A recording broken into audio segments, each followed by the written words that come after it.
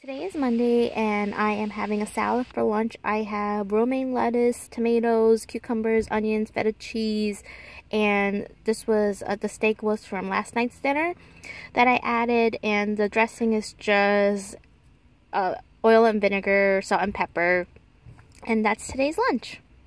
Today is Tuesday and I'm having another salad. That's probably what I'm going to have for the majority of the week.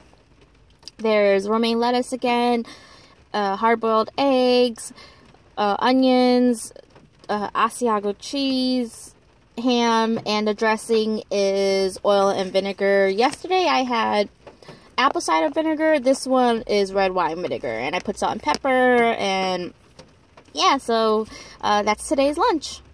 Today is Wednesday and I am having a sandwich, and I usually like to incorporate leftovers in my lunch for the next day. So this is a chicken cutlet sandwich, and there's just lettuce and a tiny bit of mayo and some Tabasco sauce because I like things spicy. And I'm also having chips. I can't have a sandwich without chips. I could have chips without a sandwich, but I love having chips with my sandwich. And then there's some red pepper cut up that I like to munch on. And I forgot to mention though, from Monday and Tuesday's video, that I usually drink water as a beverage.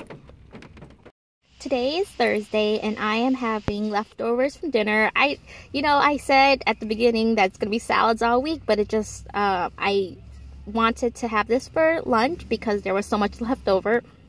So there's mashed potatoes and the beef stew with carrots and onions, and the sauce is delicious. It's so good.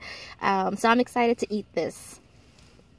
It's Friday fun day and I decided to treat myself. I usually always have something made from home, but today I decided to get a slice of pizza, and the cheese got messed up because I had it in a to-go bag, but it looks really good and I can't wait to eat it.